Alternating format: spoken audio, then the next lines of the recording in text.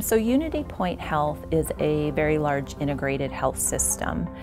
We have a corporate analytics department that's only been in place for about 3 years now. My team in particular focuses on doing modeling work. We use claims information as well as our electronic medical record information. So we don't do traditional actuarial work, but we very much so use the actuarial skill set when we're doing our modeling. We were moving through this risk-based environment, and we had so much data available to us that we really needed to make data-driven decisions. We've done a number of analysis and found that up to 40% of our diagnoses are undercoded. We have a number of initiatives underway throughout the health system to help address this problem.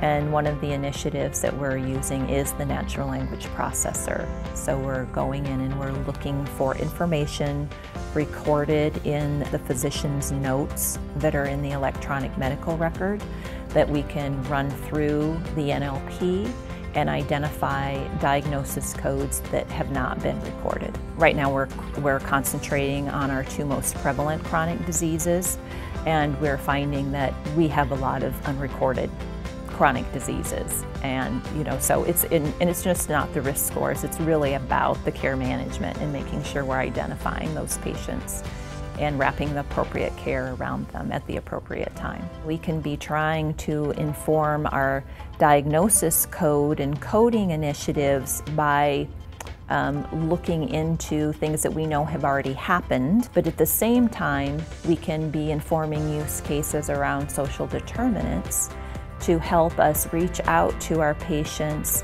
and make sure that they have the appropriate support to keep them out of the emergency room or the hospital setting.